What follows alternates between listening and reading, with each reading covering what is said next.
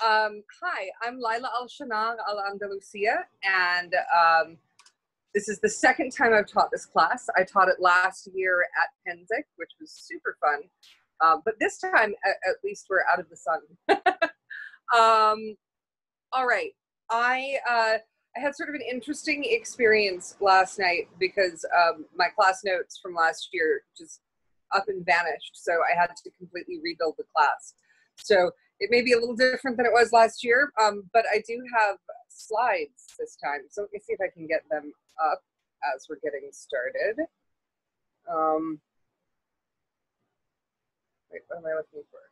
Photos, iCloud Drive. iCloud Drive, that's what I'm looking for. All right. Oh, come on, which one of these is the PDF? Well, here we go. All right. Welcome to Courtesans in the Performing Arts.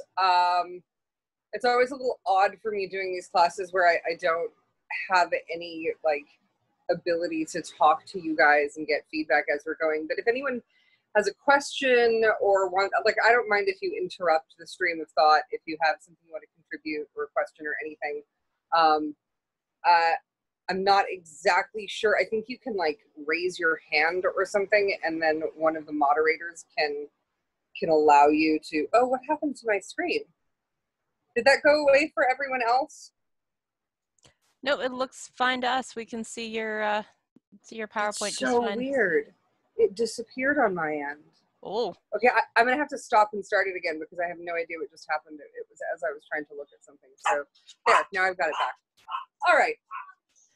But yeah, I'll keep an eye on your questions, comments, concerns, etc., and let you know if anyone's saying anything in chat, raising hands, etc. Perfect. Thank you so much. All right. So the basic premise of this class is courtesans had a lot of roles in society. Oh, and I have dogs. Sorry about that. Can you remove the dog? For some reason, she's decided it's a good time to bark. Courtesans, sure, go ahead. Courtesans held a lot of different roles in different places and times, and there have been a lot of different classes to give you an opportunity to learn about their roles as hostesses and their roles as writers and in all sorts of different areas. But my focus, my research focus when it comes to courtesans has always been courtesans in the performing arts. And specifically, the role that courtesans played in the development of some of the classical forms that are practiced around the world.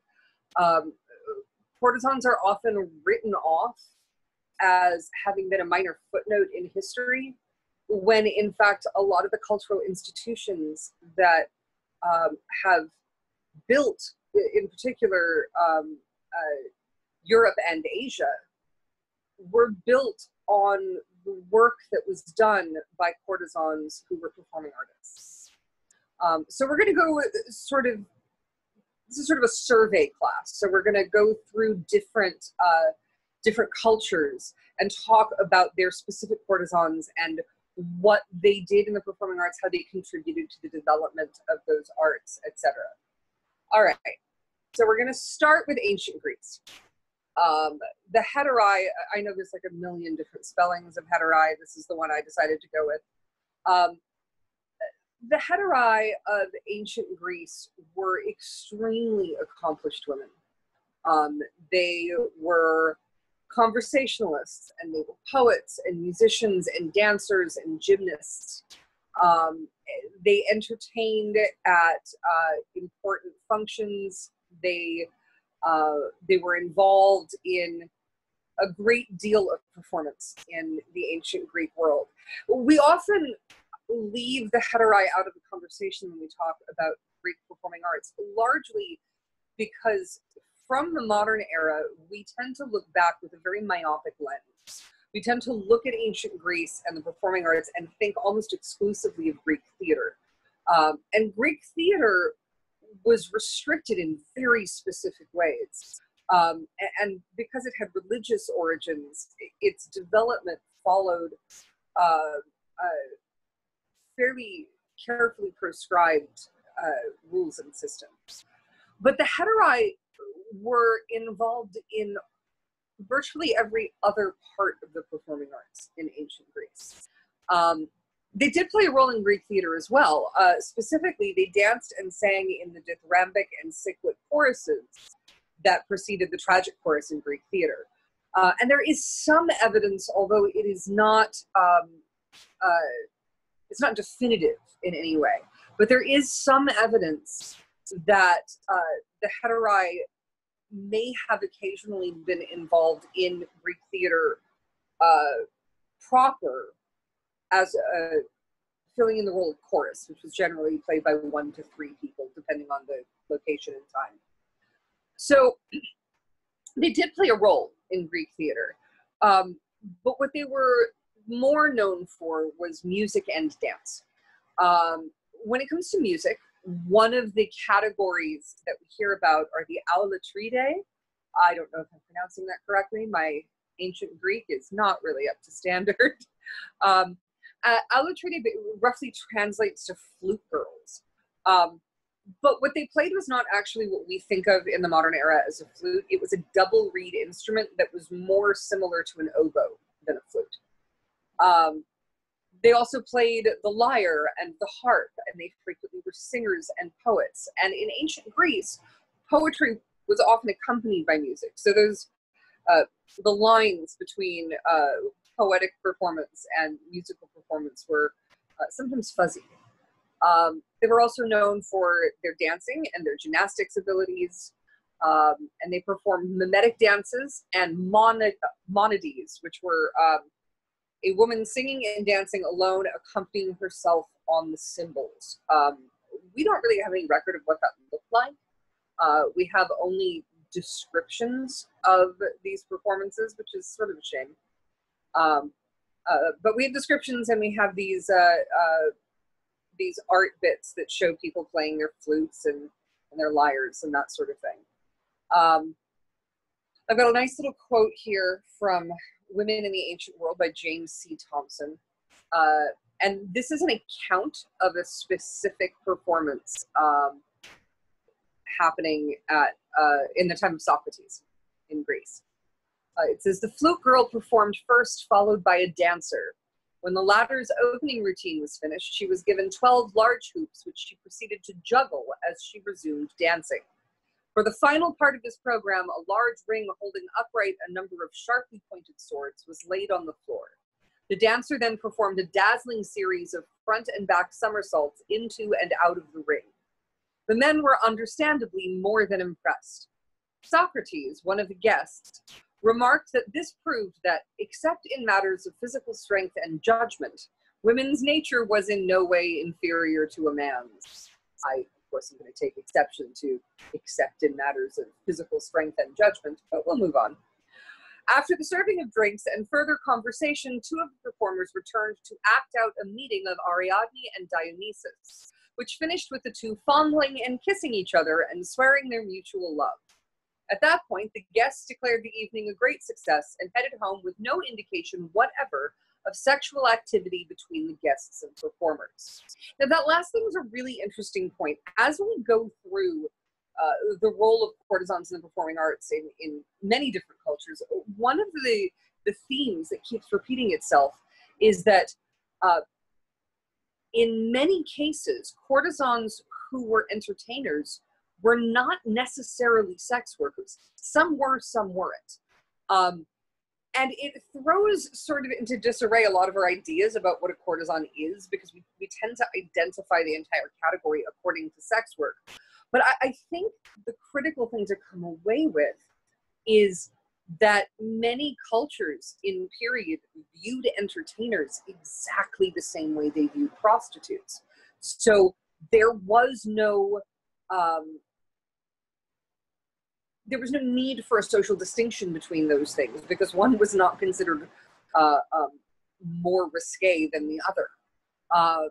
Obviously, there also was frequently an erotic element to the performance that courtesans did, but not always. Another thing, while we're talking about the Greeks, that I think is sort of important to understand is in ancient Greece, the category of people who we think of as courtesans includes both free women and slaves. In most times and places, courtesans are explicitly separated from the slave class, but that was not necessarily the case in ancient Greece, which helps our understanding when we're looking at documentation from the period, because it's very, very difficult to tell a lot of times whether you're talking about a free person or a slave, whether you're talking about a courtesan or someone who came from another culture and was enslaved or something like that. And the lines are fuzzy, and as most of you probably know, the actual term courtesan never appeared until the Renaissance. So we're looking backwards and imposing a later framework on the periods that we're looking at, which is an important consideration. All right, are there any questions on Greece? I see no questions on Greece. I'll pause for a second in case anybody wants to ask anything. All right, we're going to move on to our next section. So our next section is on the courtesans and temple dancers of India. Now, in India, our categorizations get a little bit tricky. There are three specific groups of courtesan-like figures that I'm going to discuss. The Devadasi, the Rajadasi, and the Tawaif. This has been an area of study for me for most of my life. I grew up in a Hindu home, and I learned the arts that are now considered Devadasi arts, the classical Indian dance forms, very early. So this is something I have sort of a personal experience of, as opposed to ancient Greek heteri. Ooh, I see a question. What did a harp look like in ancient Greece? I believe most of the ancient Greek harps were what we would now call a lap harp. They were small, and I'm not really sure if there's a clear distinction between a harp and a lyre in ancient Greece, but it's not my specific area of specialty, so I'd have to look into it a little bit more deeply for you. All right, back to India. Devadasi, Rajadasi, and Tawaif. So the first of these categories is the Devadasi, and the Devadasi are the oldest of the three categories, which is one of the reasons we're starting there. Today, there is a great deal of objection when you talk about Devadasi and connect them to courtesans.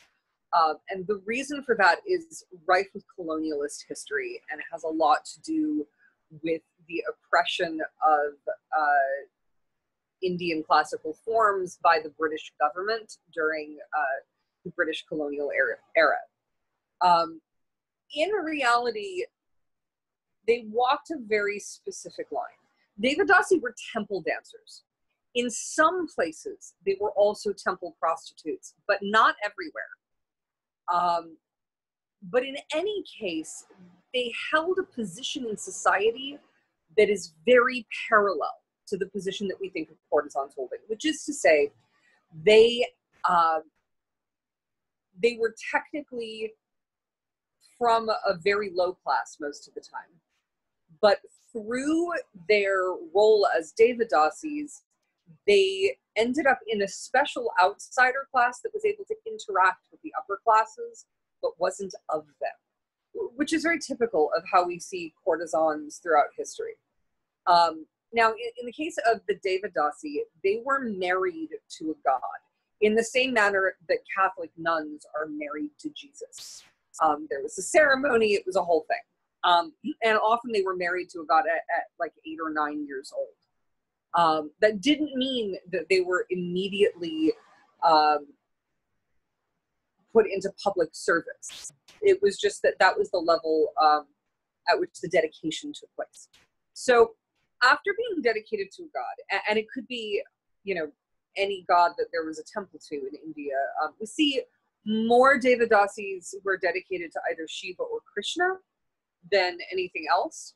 But there are also Devadasis who are dedicated to Agni, the god of fire, or to Chandra, the god of the moon. There are variations in throughout India as far as who the Devadasi were dedicated to. After that dedication, they served in the temple, and their roles in the temple could be anything from, you know, someone who cleaned the temple every day, to someone who was a featured performer at religious celebrations. A lot of religious celebrations contain artistic components that have to be fulfilled, and those roles were fulfilled by Devadasi. Now, in many places, the Devadasi also served as a sort of religious prostitute, what we would think of as a temple prostitute, similar to some of the early cults in Roman Greece. Our information on that is relatively, what's the word I'm looking for? It's thin. We have bits and pieces. We know that it happened, but we don't necessarily know in what context, and we don't know how widespread it was. But even if they were not actually acting as sex workers, as you will find over the course of this class, they were serving in the capacity that most performing courtesans served, which is to say they were acting as a source of entertainment, as well as a religious element in a public setting in which women would not have been welcome. One of the themes that runs through our understanding of courtesans throughout history is that a class, an important and stratified social class of courtesans who serve the upper classes emerges in very specific social conditions. And the social conditions where it tends to thrive are conditions where society is extremely stratified and where women are not allowed to participate in public life in almost any way. Because when that happens, there ends up opening up this vacuum in society that has to be filled by someone, because the men of that status do want to be entertained by women, but when it's become completely taboo for most women to be involved in that career in any sort of way, or to serve other functions, to serve we'll get to Renaissance Italy later, but to serve as an example here, in Italy, courtesans were necessary in order to run a fancy dinner, because men couldn't be expected to do that kind of work, but women weren't allowed to interact with men. So courtesans filled this liminal space. And that's what we see happening across cultures. So when we're dealing with the Devadasi in India, we're dealing with a society in which women were held to a very high standard of modesty in most cases. But there were roles that they needed to play, especially religiously, that had to be filled by a special sort of othered class of women, which in this case was the Devadasi. Now, as we move later in time, as we move into the Muslim rule of India, the Devadasi tradition had sort of a split off that came, and that was the introduction of the Rajadasi. Now, where Devadasi means servant to the god, Rajadasi means servant to the king. And I'm not exactly sure if I'm correct about the translation. I'm not sure what Dasi means, but Deva is god and Raja is king, and Dasi is either servant or dancer, and I genuinely can't remember which. Either way, the Rajadasi were dedicated to a king rather than a god, and their primary role in society was very much like the role of the Devadasi. They were they took part in religious celebrations. They performed in public spaces, but in this case, they were performing and involved in the goings-on of the court rather than the goings-on of the temple. This sometimes meant entertaining foreign dignitaries. It sometimes meant performing at Hindu ceremonies, which the leaders at that time weren't involved in but did allow. So there were a lot of complicated ways that the Rajadasi acted as intermediaries between the predominantly Hindu public and the Mughal Muslim practicing Muslim leadership of India at that time. The third group that we're going to talk about are the Tawaif, and they were explicitly courtesans. They were courtesans who served the aristocratic classes in the Mughal Empire. They coexisted with Rajadasi. So you would have a Rajadasi and a Tawaif in the same location, perhaps, but the Rajadasi was dedicated specifically to the king, and the Tawaif was a free agent.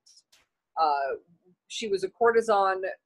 She was not married to anyone, king or god, and she was able to participate in society in a more normalized way than you would get with the Devadasi or the Rajadasi. All right, let me see what else we have here. So while their primary duties were related to dance, Devadasi and Rajadasi were also trained as musicians. Most of them were able to sing and could accompany themselves on a classical instrument, most commonly the sitar or the veena, both of which are sort of lute-like instruments with a long neck.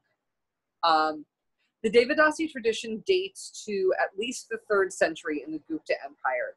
Our first reference is in the Meghaduta of Kalidasa, which is a famous Sanskrit poem. It's currently dated to the 3rd century, but I have seen estimates ranging from the 5th century BC to the 8th century, so it's not entirely clear.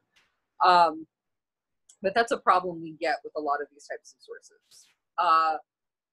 The children of Devadasi and Rajadasi were considered legitimate due to their marriage to either a god or a king, respectively, which I think is one of the factors that it tends to support the idea that many of them were also acting as sex workers.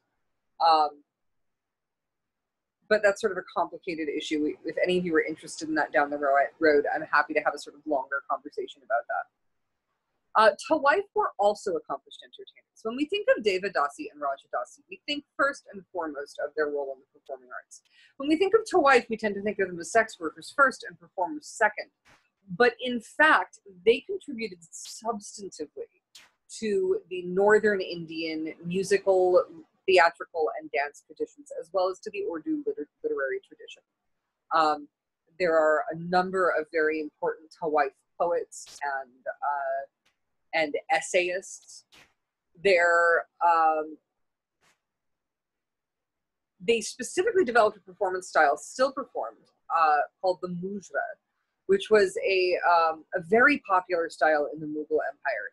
It contains elements of Kathak dance, which is a Northern Indian dance style, tumris, which is a music and dance style in Northern India, ghazals, which are love poetry that, if any of you are familiar with Arab musical traditions, you may be familiar with the ghazal. It's a love song that originated in the Arabic world, and various types of poetry. The mujra was what you would call a total entertainment. In some areas, it contained elements that we would consider exotic dance, which is to say erotic dancing that sometimes involved partial nudity.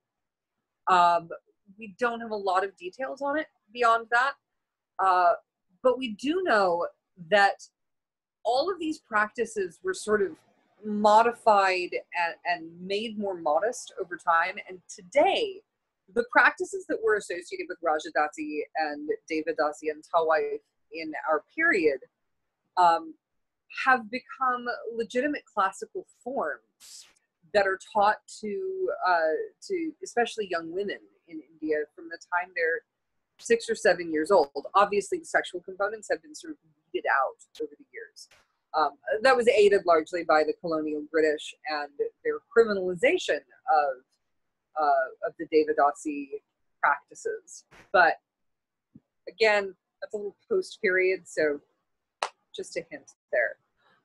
If we have time at the end, I have another presentation that I can stick up on the board for anyone who's interested that gets into the specific Indian classical dance forms that were developed mostly by these early courtesans.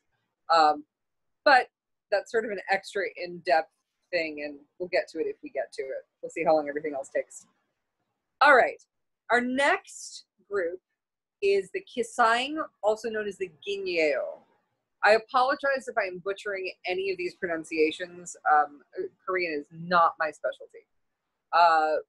But the Kisaing and the Ginyeo are the courtesans of Korea. The pictures I have here, like I had for the Indian courtesans earlier, are obviously post-period, but a lot of the stylistic elements have been passed on through the years. So the Kisaing rose to prominence during the Goryeo dynasty, which is relatively early in period, early to middle period. 935 to 1394 were the years of the Goryeo dynasty, and the Kisaing appear fairly early in the dynasty. They were chosen from the Cheonmin class, which is the lowest class in Korean society, and they usually came from slave or outcast families. There is some evidence that some of the first Kisaing may have been captured from nomadic Manchurian tribes, but it's somewhat sparse. So it's an interesting theory that a lot of anthropologists believe in quite strongly, but there's only a small amount of evidence to back it up right now. The Kisaing provided entertainment to the men of the upper classes. They were trained in music, dance, art, poetry, and conversation skills. And like some of the earlier courtesans we talked about, they did not all engage in sex work, although many of them did. Also, like some of the classes we spoke about earlier, they were a liminal class. They came from the very lowest classes in Korean society, but they were elevated by their status as courtesans and their role in interacting with the aristocratic classes to a special kind of othered category in which they were simultaneously held almost in the same regard as the nobility, and also viewed as the lowest of the low. This is a very common paradox that occurs when we deal with courtesans historically, because there was often so much shaming that was associated with sex work. We see it still to this day. And yet, they could rise to roles of tremendous prominence and influence, and were often able to make artistic contributions that free women or noble women were not, because they were so restricted by the society they lived in. So we see that same sort of othered category when we deal with the Kisaing. During the Goryeo dynasty, especially towards the end of that dynasty, and as we move into, I don't think I wrote it down, but I believe it's the Joseon dynasty, the Kisaing were frequently trained in academies, which were called gyobang. In the gyobang, they learned to perform in specific musical styles known as the danggak and the sogak. And those who were trained at the gyobang were exclusively court entertainers. They did not have assignations out of the court. Their role in society was tied to the government, which we're going to get into actually even more on the next page here. But over time, their role as court entertainers bled into other roles in court. They became involved in diplomacy and statecraft, and ended up being very, very influential at a very high level. Now, one of the interesting things about the Kisaing is that they themselves were not technically slaves, but their services were owned by the government. And they couldn't work for anyone else without their services being purchased from the government for quite a lot of money. So they were, they held, again, a sort of strange liminal class in which they both were and were not slaves.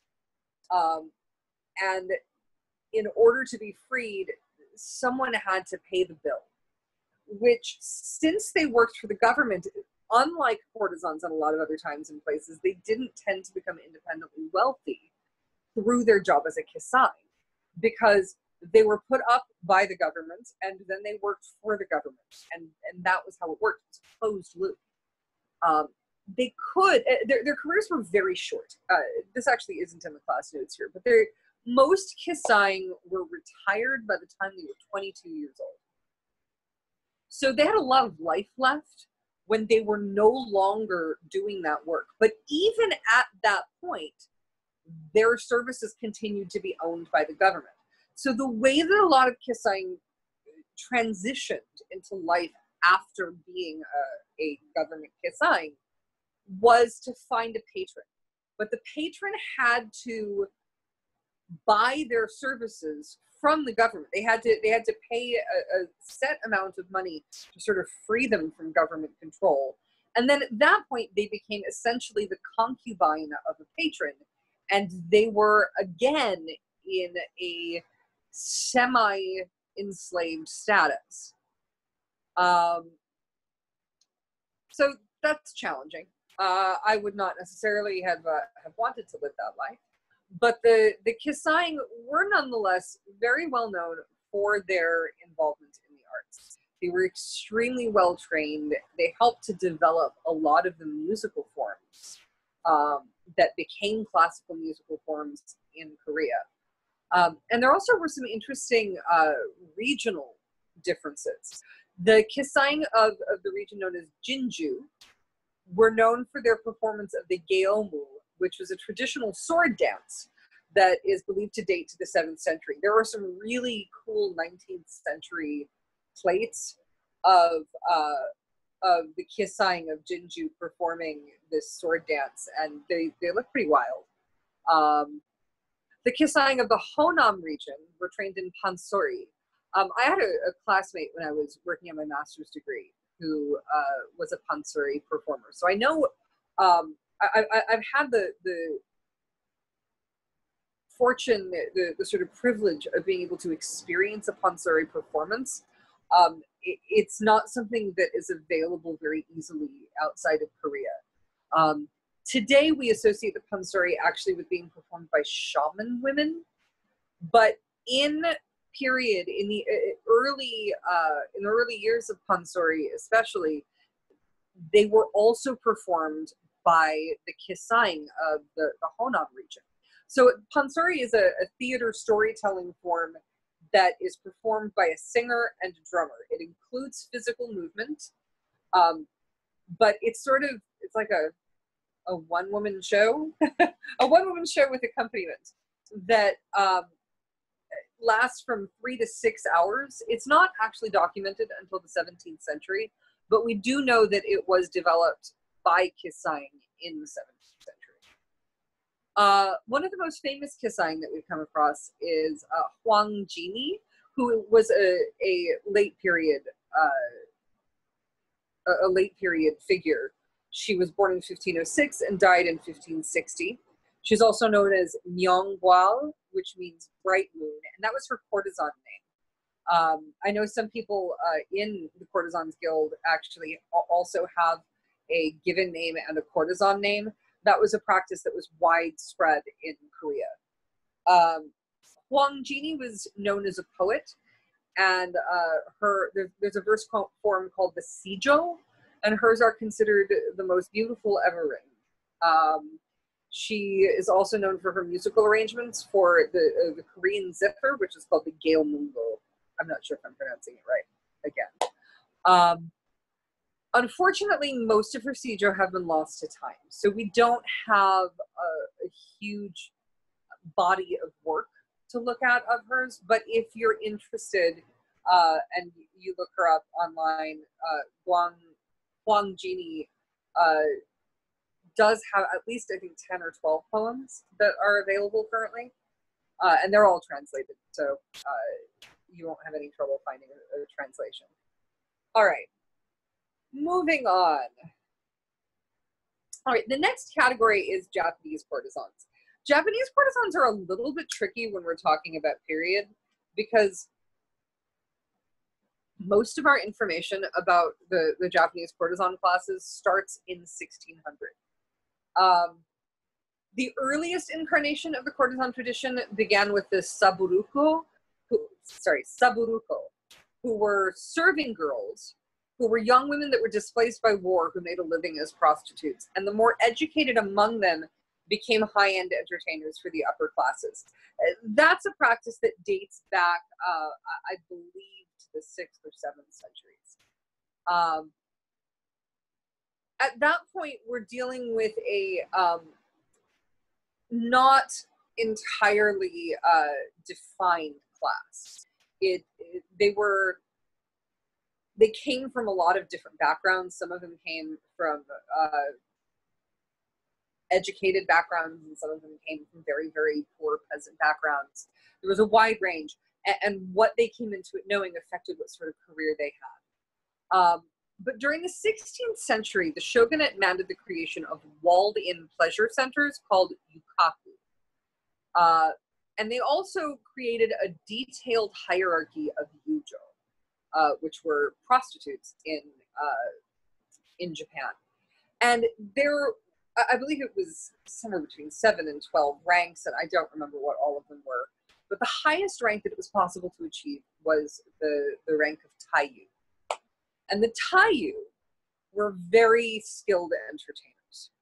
They performed music and dance. They were known for many different types of performance, and they were extremely cultured, extremely educated women.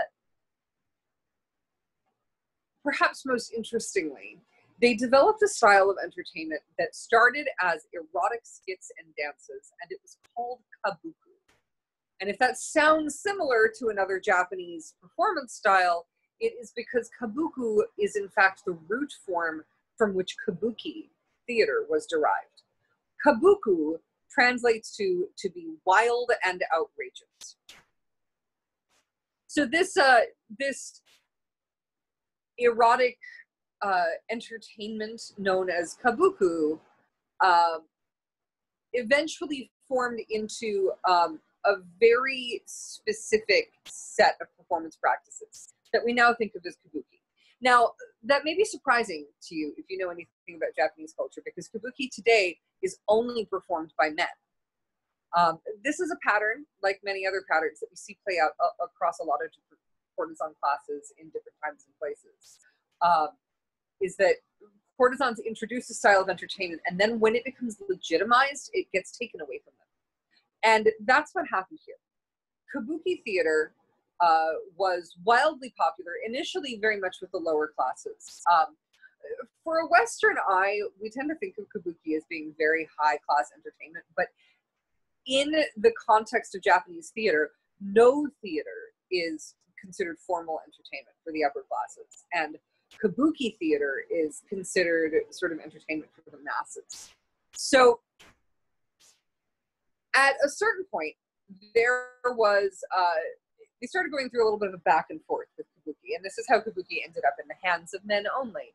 A later shogun was upset about kabuki theater because he felt that it encouraged prostitution, and he was against prostitution. And this is not, by the way, a consistent view of Japanese shoguns. This was one specific shogun who had fairly unusual views in this regard. So he was very bothered by the amount of prostitution that seemed to be connected with the kabuki theater. And in response, he restricted its performance only to men. Well, the immediate and, in my opinion, very predictable result of that was that the men who were performing kabuki theater became prostitutes. And then there was a huge uptick in gay male prostitution that happened in that period. And the shogun was even more upset by the rise in gay male prostitution, and his response then was to try to curb that trend by requiring all kabuki actors to wear their hair in a really specific hairstyle that involved like shaving the sides and a knot on the top. The idea was that he didn't think it was an attractive hairstyle, and he required that all kabuki actors had to be at least 35 years old and had to have this specific kind of ugly hairstyle. this did absolutely nothing to curb the prostitution that was associated with kabuki. What happened instead is that that really weird hairstyle became all the rage among the upper classes. And that is how, as courtesans, we frequently influence fashion in unexpected ways. Nonetheless, those restrictions held to this day. There is a new movement that has emerged really in the last 10 years of women who are trying to take back kabuki as an art form that women had a hand in creating. But it's not a very well supported movement right now. I'd like to see that change, but the vast majority of the Japanese cultural elite are very attached to their traditionalist view, which goes back only so far and no farther. And they want to keep the requirements in place. So just a little bit of modern politics as it overlays our history. So the Taiyu and later the Oiran were also instrumental in the development of classical Japanese dance forms, especially jintamai, which is a dance style that incorporates fan dances, a lot of circular movements, and pantomime. By the way, a quick explanation of terminology. If anyone here is more well versed on Japanese courtesans than me, feel free to jump in. But in general, the Taiyu predated the existence of a class that we now call the Oiran by not a lot, but by at least a couple of decades. But then when Oiran became a term and sort of a standard category, the Taiyu remained the highest class of Oiran. So the terminology is a little fuzzy, but like I said, if anyone is more familiar than me, feel free to jump in. The Taiyu and the Oiran were also involved in the development of a dance style called Bon Odori, which is a folk dance performed in the summer months. And frequently the name of the form is just sort of shortened these days to Odori. I grew up in Hawaii with a very, very large Japanese population, and I studied Odori for 9 years. So it remains a really important dance form that is practiced throughout the areas that traditional Japanese culture continues to survive. Now, interesting thing about Oiran, the Oiran is actually a post-period categorization. It first appeared around the year 1600. Oiran specifically were high-class courtesans, and they considered themselves entertainers first and prostitutes second. And that's very important to the distinctions that were built into the Japanese, the class system that was sort of imposed inside the courtesans' guilds, as it were. It was a separating mark between the less educated and frequently the people who were from lower class families compared to the courtesans of the Oiran class, who frequently came from families that at least had a history of having had political power and or money. If you know a lot about Japanese dynastic history, individual families went in and out of favor, and as such might be very wealthy and influential at one point, and then 100 years later completely impoverished. But even if they were completely impoverished, they retained a level of educational expectation and cultural expectation that came from their status as sort of fallen nobles. So a lot of Oiran came from that class. And it was very important to them that they separate their role in society from that of people who came from the lower classes, which is largely a result of what a very very economically stratified society Japan had. So Oiran were masters of a really wide range of art forms. By today's standards, they were pretty astonishing, actually. They were expected to master the chado, which is the Japanese tea ceremony. If you've ever witnessed a Japanese tea ceremony or been a part of one, it is a classical performance art all on its own. Ikebana, which is flower arranging, and calligraphy, all very important to what was considered necessary to be a cultured person in Japan. But they also generally played a wide range of instruments. Unlike the Hetairai, for example, who mostly played any instrument, which might be a lyre and might be a flute, the Japanese courtesans, the Oiran, were expected to play all of these instruments. They were expected to play the koto, which is a string zither, the shakuhachi, which is a wooden flute, the tsuzumi, which is a hand drum, the shamisen, which is a long-necked flute-like instrument, and the kokyu, which is a bowed instrument. They were expected to master all of those instruments. Very few people in our society today are multi-instrumentalists in the way that Oiran were expected to be as a general standard of practice. And they were also expected to be masters of the jintamai style of dance. Some of them were singers, but not all. So that's our courtesans of Japan. Oh, and let me give 2 seconds of attention to the geisha. Geisha were not courtesans. It is a largely misunderstood division, but there was in fact quite a lot of rivalry between the geisha and the Oiran. Geisha are post-period, and also in general, they were not in fact sex workers at all. And they weren't considered a part of that same system that the Oiran and the Taiyu, specifically within that group, were categorized under. So that's just a largely misunderstood situation for those of us in the West. All right, I am going to move on. I may have actually scheduled more time for this class than I needed, but that means we'll have some time for questions at the end. All right, the courtesans of Safavid Persia. So we really see much more about the courtesans of Persia after 1600 than before. We've got some information during the 16th century, but the most comprehensive information we have is from between like 1580 and 1640. So if you're willing to use that 50-year extension that some people like to use in our SCA context, it does help in this study.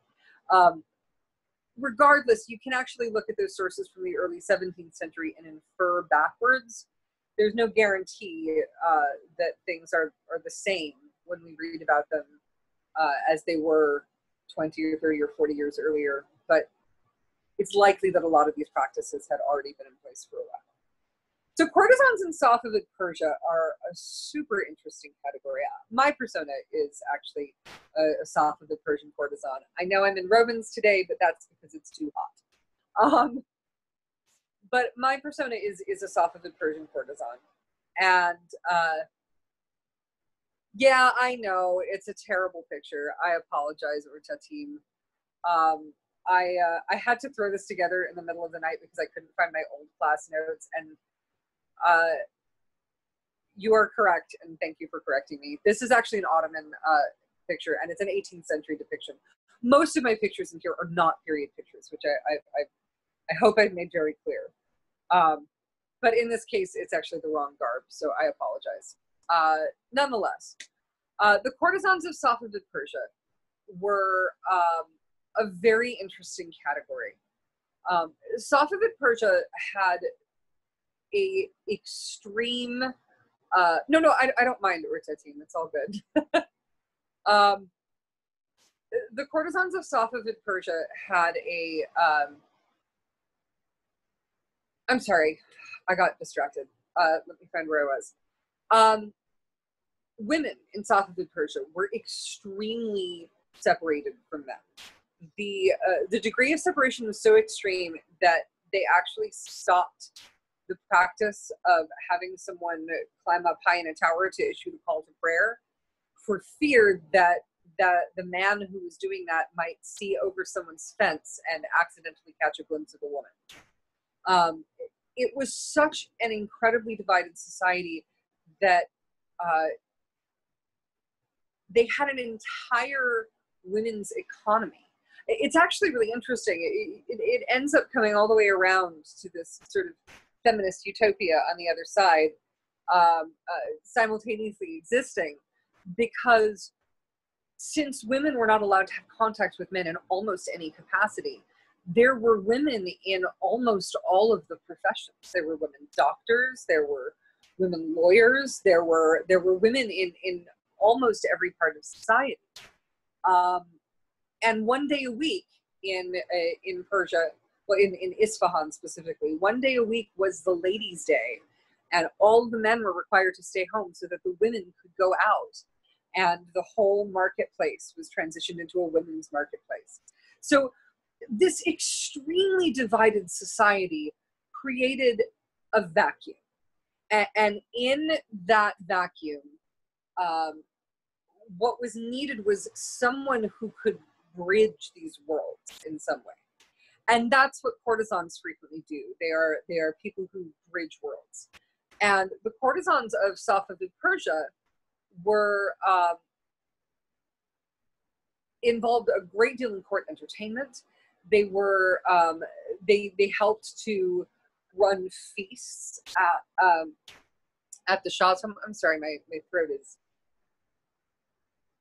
a little dry.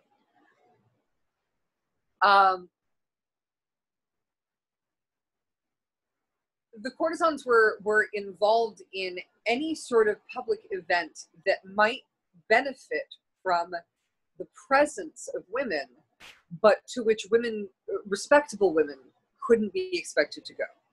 Now, one of the really interesting things about the courtesans of Safavid Persia is that they were religiously sanctioned.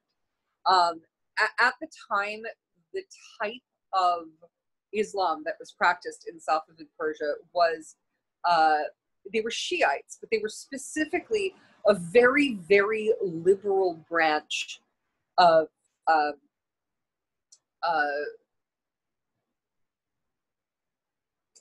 I've lost the word. I'm so sorry. Anyway, they were a liberal branch of Shiites. I can't remember the name of the specific branch. I'm just having a blank moment right now. But they had interpreted a certain aspect of the Quran to make it possible for women to contract temporary marriages. And this interpretation opened up the door for a legally sanctioned form of prostitution practiced by high-end courtesans in Persia, in which the courtesan and her client contracted a temporary marriage that was the only marriage that the woman could be involved in at a single time. So basically, being a courtesan in Safavid Persia, from the perspective of sex worker, meant that you had one relationship and then you had another relationship. It was serial monogamy, rather than being a single courtesan servicing many clients situation. Now, the result of this is that only the most in-demand courtesans were actually sanctioned. Because if you weren't able to command a very large amount of money, you couldn't afford to only have one client at a time. That was a privilege of the very rich. So there was, of course, a hierarchical, range of courtesans in Persia, ranging from those who served in taverns and on the street, versus those who commanded, large amounts of money and were able to take on this very specific temporary marriage practice. It's called a muta, although I didn't put that in the notes. One of the things that is most important about the muta is that if a courtesan had contracted a temporary marriage, then if she became pregnant, her child was considered legitimate. Now, another important thing to remember when we're talking about the idea of these temporary marriages is that it was also legal for men to have many wives.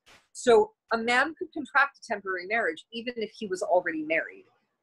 That was irrelevant to the question. A woman was only allowed to have one partner at a time, and that was for the reason of being able to identify who the father of a child was. Because of that, there was also a grace period sort of on either end of a contract. You couldn't, the courtesan had to practice celibacy for a specific period of time before and after each marriage in order to guarantee there would be no confusion about the paternity of a child. So these courtesans who held this very interesting position in society, in which they were actually not relegated to a sub-legal life the way they were in many places, meant that courtesans in Persia had quite a lot of freedom. The wealthiest courtesans lived on the Chahar Bagh and had pleasure palaces or pleasure estates on the Chahar Bagh, which was the fanciest Beverly Hills-like street in Isfahan. And the most successful courtesans were entertainers. They were highly skilled entertainers, and they were responsible for the majority of court entertainment. There were sometimes some non-courtesans who were male musicians, but they weren't generally the most featured entertainment. The most important entertainment in Safavid Persia were the dancers and singers. And those were predominantly a role filled by these courtesans. Now, one of the things that's really interesting about Persian courtesans is that even unattractive women could rise to the highest levels, even if they were sufficiently skilled. There are specific records. I read a quote about one particular courtesan who was described as having the face of a horse, but the voice of an angel. Apparently, that is a comparison that was made even in the 17th century. It's not, unfortunately, a contemporary, a period quote. It's just post-period. But the interesting thing about that is that this is, once again, at the highest levels, some courtesans weren't actually sex workers at all. And those that weren't necessarily required to conform to the conventional standards of beauty at the time if they were accomplished enough in the arts. They were valued very highly for their contributions to the arts. And of course, the other aspect of that is that even if a courtesan was under contract to one specific man, she could still perform at court and fulfill this other aspect of being a courtesan. She could perform anywhere she wanted. She just couldn't sleep with other men during that period. So there was a lot of opportunity to still make independent choice in her life, even after contracting a muta. As I said, not all courtesans were sex workers. Some were exclusively entertainers, but they shared exactly the same status, whether or not they were sex workers. It made no difference to how they were seen publicly. An entertainer was breaking so many of the rules of modesty that they had already put themselves fully into a class that couldn't be divided from the sex worker class in under the mores of Persian society at that time.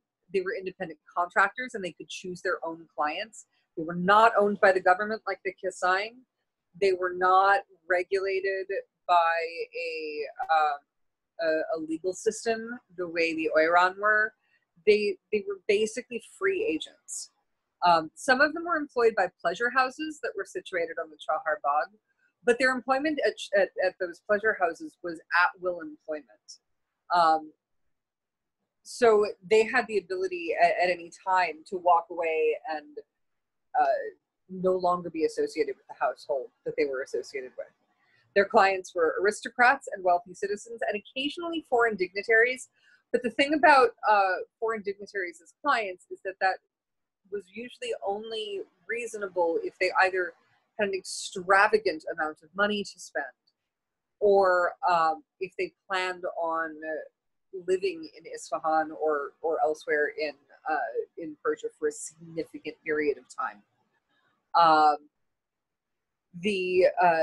The grace period required on either end was prohibitive enough that it added an enormous amount onto the cost. You weren't talking about just the cost of a single night with a high-end prostitute. You were talking about the cost of somewhere in the realm of 3 months at a minimum.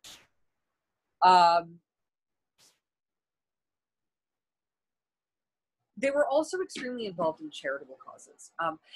This is actually a feature of courtesans that I didn't really get into in some of the other times, but in most times and places where courtesans were free agents, at least, there are a lot of records of their involvement in charity.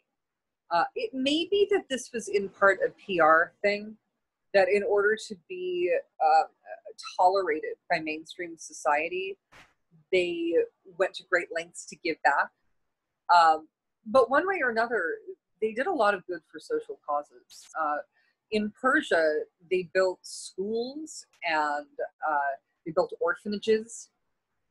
There's a wide range of institutions, mostly in Isfahan, that were built by the charity of the courtesans of Persia. So, sort of fascinating. Some of them even built mosques, which again goes back to them being religiously sanctioned in a very surprising twist. All right. Last but not least, we get to the Corteggiana, the courtesans of Italy. Now, I don't have as much to talk about with the courtesans of Italy because they're probably one of the best understood groups of courtesans historically. I mean, the word courtesan actually comes from them. Italian corteggiane came from a lot of different social backgrounds, and they built really individualized careers for themselves based on those backgrounds and on their strengths and their talents. But a lot of them were skilled writers, singers, actors, and entertainers. And that's the only part of it I'm going to really address today. The Corteggiana had central roles in the development of both commedia dell'arte and early opera. And those particular aspects of their contribution, I think, are often given sort of the short end of the stick, when in fact they were hugely influential in the development of what we think of today as sort of the Western high arts. So one of the things that happened is in the mid-16th century, the laws governing, I wrote the city-states, but I actually meant Venice's. In the mid-16th century, the laws governing Venice's courtesans became increasingly draconian. And a lot of Venetian courtesans got sick of it and left for Rome. And in Rome, in the 1550s to the 1570s, was springing up the sort of renaissance of commedia dell'arte. I mean, obviously we're in the Italian Renaissance, but commedia dell'arte had earlier roots, but it was really becoming a major entertainment that you could find almost anywhere in Italy, especially in Rome, in the 1550s to the 1570s. That was when it really bloomed. And a lot of courtesans came from Venice to Rome and became involved in the commedia dell'arte. And some of the most famous commedia dell'arte actors in the period were courtesans.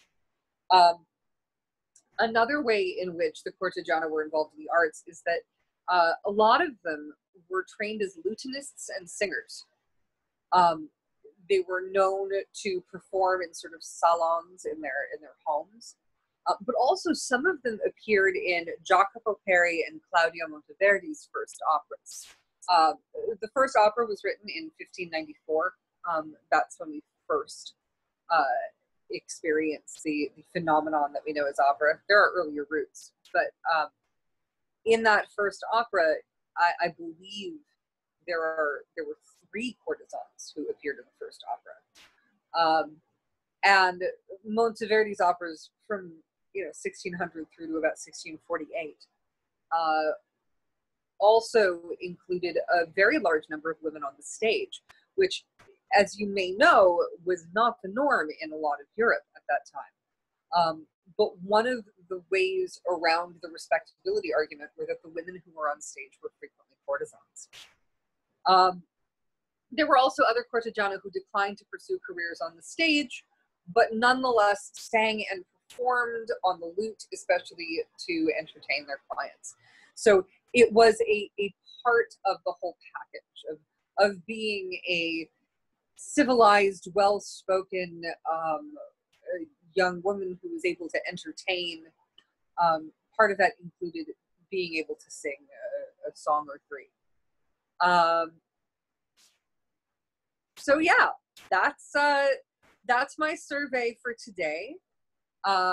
There's a lot of other groups. The Chinese courtesans were also involved in the development of Chinese opera. There are various other groups of courtesans throughout history who have had significant roles in the performing arts. But this is all I intended to cover for today. If anyone has any questions, I would love to hear them. Anyone? Thoughts, questions? If you're having trouble unmuting, you can post in chat and we can help get you sorted. Oh, I do have a question. Sure. Sorry, though. Give me a moment. Sure. One question that I do have is I'm seeing a massive parallel where in a lot of period we're seeing, I'm sorry, real life stuff. One common thing that I'm seeing through a lot of the different traditions around the world is that courtesans are performing artists as much as they are anything else. Yeah. If I might ask, is like the courtesans considered, hold on.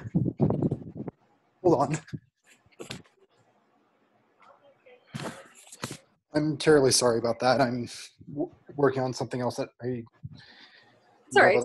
But the one thing that I was trying to ask is, so are courtesans typically what we're going to be seeing as the basis for female performers in period, as opposed to like with men, we had like professional acting troupes and everything like that. They were considered their own separate thing. Were courtesans like the primary performers that were female during the period? It depends on the time and place, but in a lot of places, yes. The deciding factor in that tends to be, is there any other avenue in society for a woman to gain entree onto the stage, right? So if you're in a place like Persia where women aren't allowed to cross paths with men in any capacity, then that's going to be a situation in which, yes, all of the entertainers that you're going to experience are going to be considered part of that class. Does that make sense? It definitely does. It definitely makes sense. Thank you so very much. No problem. I got in a little late. I was having technological problems. So sure. I arrived during the slide of the Greek dancers and the long quote from a book. And without telling me everything that came before, how many slides were before that? Just one. You only missed one slide. Okay. This was just fantastic. Fabulous class. This is just thank wonderful. You so much. And I'm so sorry for my mistake. I noticed it this morning. Nah, stuff happens. It's just I don't like other people to get confused. I know. No, I appreciate that. I should have seen that, frankly, but it was like 4 o'clock in the morning when I put that in. Yeah, I know. I put a class together and I caught all the typos as I was presenting it. But thank you. It was wonderful. I will make this the slideshow that you saw. It's actually just a PDF. I will make that available. I'll put it up on the I'm going to put it up in the Known World Courtesans group, but I know not all of you are in that group. So if you want to send me a private message on Facebook or send me an email at houseofthelotus@gmail.com, I will send you the PDF if you'd like to have that. And I saw in the notes somebody asking for my bibliography, and yes, I can absolutely send you. I have like a super long personal bibliography. I didn't bother putting my citations into this because I was doing it at the last minute, but I would be absolutely happy to send you a list of resources, and there's a lot of them. So happy to do that. Anybody else? Do we have any documentation on what their training was specifically? Like what did they have to do to become excellent conversationalists in any period, in any place? So we do have documentation, excellent documentation in some places and very little in others. Our documentation for the heteri is really minimal. We know they existed and we have all sorts of pictures of them and people commenting on them, but we don't know really anything about their training. We know quite a lot about the way the Devadasi and Rajadasi and Talwine were educated. We know quite a lot about the way the Kisaing were educated as well. It just sort of depends on what kind of records exist.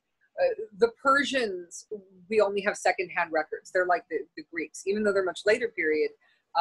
We don't have internal records from the courtesans of Persia. All we have are outsiders saying, hey, this is what I saw and this is what I experienced, which doesn't tell us a lot about their backgrounds. So it's very individualized. As far as becoming good conversationalists, in most places, that was a question of a liberal arts education.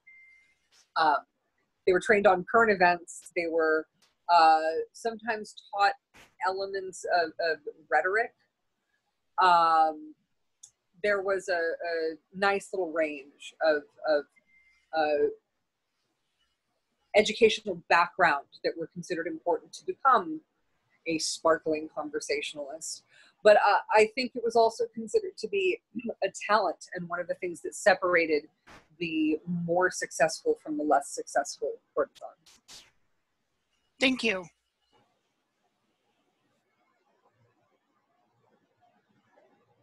All right, anybody else have any questions? I'm just going to reiterate how fabulous this was. This was amazing. Thank you. Thank you so much. I'm really gratified that you guys have enjoyed it. Please come back at 8 o'clock tonight. There's going to be a lovely performance featuring some of the courtesans from around the known world, and highlighting a bunch of Eastern courtesans in particular. So please come by for that. And I got a message from somebody who remembers me from Leondemir. Hi, Cecilia. I am not in Starkoffen anymore. I am in the East Kingdom now, living in the Crown Province of Bustard. So send me a PM on Facebook if you want to chat. And I'm an open book. Anybody who wants to talk, who wants more information, anything else, please feel free to contact me. I'm Krishna Alexandra on Facebook, and you can send me a private message on Facebook, and I will reply. So it's nice having all of you, and yeah, we're off about 13 minutes early, so enjoy your extra 13 minutes. And if you want to get in touch with her, your Facebook profile is actually linked from the knownworldcourtesans.org Courtesan College class listing. So if you go there, you can simply click on her name and it will take you right to Facebook so you can get connected. Perfect. Fantastic. Well, thank you, everybody. It was lovely seeing you, and especially for the person who wanted a bibliography, just shoot me an email or a PM and I'll make sure to get it to you. All right. Bye, everybody.